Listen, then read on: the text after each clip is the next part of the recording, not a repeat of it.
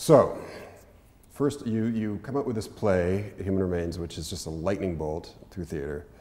And then you come up with Poor Superman. You've got to be riding high. You've got to be feeling so good. You know, what's going through your system like now? Like what do you Well, I pretty much feel like I'm on top of the world. I mean, I'm reading things like I've seen the future of English-Canadian theatre, and it's Brad Fraser, and I'm on the cover of Saturday Night Magazine, and I'm, you know, they're calling me up to be on TV twice a week. I never get paid for it, but it's a lot of exposure, and you know, people are recognizing me on the street. I mean, I don't know another playwright in Canada who had that kind of, even to this day, who had that kind of attention that I had. And I think a lot of it had to do with being the right person at the right time, that this gay Métis playwright from Alberta was a breath of fresh air compared to all the white guys who went to university in Toronto who were running and writing for most of the theaters, you know.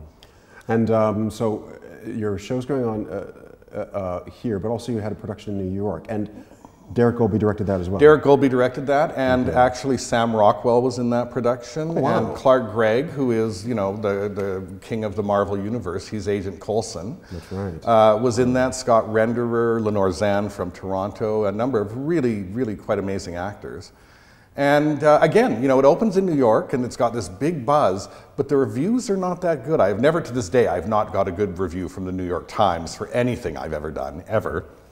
And there was a kind of sniffiness, a kind of cultural misogyny, if you will, about Canadians writing about sex and what do Canadians know about sex and stuff. And you know, frankly, I know a lot more about sex than most people who put on shows in New York, and you only have to read the plays to see it. But there was this kind of sort of condescending attitude that kind of pissed me off about it, and yet people were talking about it and writing about it like crazy, and the movie studios got interested, right? It was like this show in New York, and wow, this is so muscular, and it's so good, and we've never seen anything like this, and all of a sudden I'm getting phone calls from 20th Century Fox and people like that, and someone I won't mention which studio it was actually calls me up and said, you know, oh, hey, Brad, we saw your show, we love it, it's a great show, we think it'd make a great movie, we just have one thing, would you mind if we made the main character straight?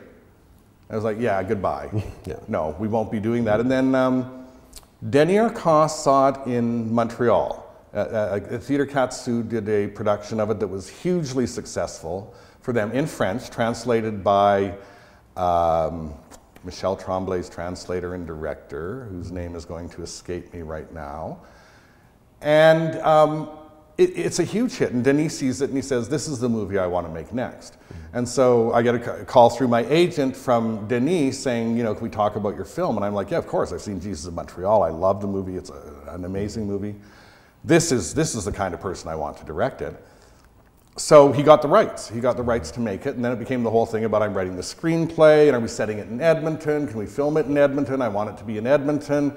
We get all together, and the Alberta Film Association goes, no, we're not going to give you any kind of breaks on this. So the producers who didn't want to film it in Edmonton anyway say, great, we'll film it in Toronto.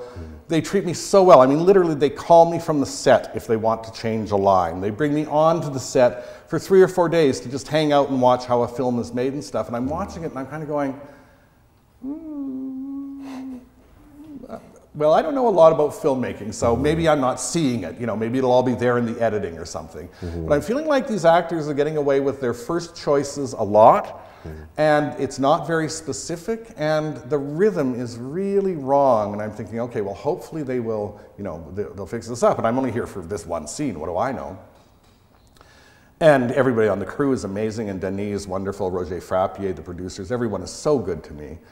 And then it's done, and they're editing it, and I'm working on Poor Superman, and they want to fly me to New York to see a preview at I can't remember the name of the theater on 41st Street, where they do a lot of the director's stuff, the Directors Guild stuff. And I walk in there, and I sit down with a full house, because it's a test audience, and I watch the movie, and it's such a disappointment for me. It's long, it's boring, it has the same pacing throughout. I don't really like the acting all that much. You're not allowed to say any of these things at the time. But I go home and I write Denis and Roger a letter, a very clear one, telling them what I think the issues with the film are, what I think works, what I think doesn't. And they actually do some of the stuff. They actually make some of the cuts and things that I suggest. Oh, great. But for me, the movie never really takes off, and I really feel like it doesn't capture that friction and that kind of energy that the play had, and I'm not sure why. And then a short time later, I saw actually a video of the French production of the play, and it's not being done like my play at all. It's being done like a Michel Tremblay play or something. It's very heartfelt, and it's very slow, and it's very emotive, and no, my work is all snip, snap, let's go, it's repartee. But you know, the French are treating it differently, and I'm not going to say that's right or wrong, because thousands of people loved it. I'm not going to tell them they're wrong, but it didn't work for me, and now I understand why the movie became what it did after seeing what the play was, if you know what I mean. It wasn't what I had envisioned, it wasn't what I had intended. And it didn't do that well. Right. You know, it really did not do that well. I mean, some people liked it, it got some good reviews, but it didn't really make a lot of money. It didn't get into the Toronto Film, it did get into the Toronto Film Festival, it didn't get into something else. Cannes was where they were really hoping to get it in, it didn't happen there. And that's a whole other world, and that was my first taste of the film world, and while I liked the money, that was sort of all I liked about it. What was it like going from writing plays to screenplays? What was that transition like for you? Well, it was interesting because everyone, you know, all through my career has said, oh, we just have to film this. You write with such a filmic style. And it's true, I use a lot of filmic conventions, but I theatricalize them. And what we found out when we were adapting the play to the movie is that actually the play works too fast for film. Theater is too fast for film. Scenes that would register on the stage because of our peripheral knowledge of where the other characters are and all that kind of stuff, I actually had to lengthen them for the film because they wouldn't register if they were the 10 seconds they were or whatever on the stage. So it was really an amazing learning experience, and I'm so glad I had Denis there to take me through that and to help me understand it, because it was probably the most valuable thing that came out of that experience, was that initial kind of understanding for them and me that although I'm using filmic conventions on the stage, it doesn't make the plays immediately filmable. In fact, quite the opposite.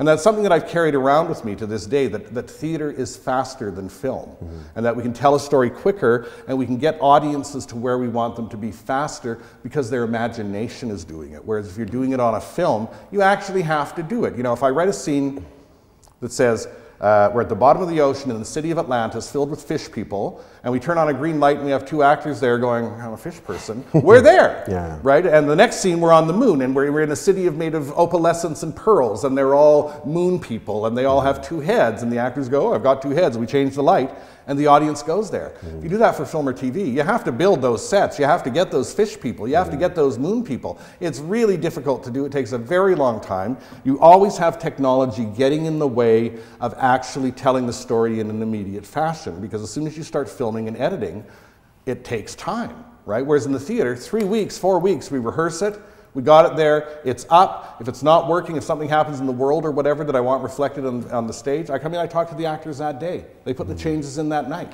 You can't do that with a movie. And also, the process of movie making is so long, oh my God. It's really laborious.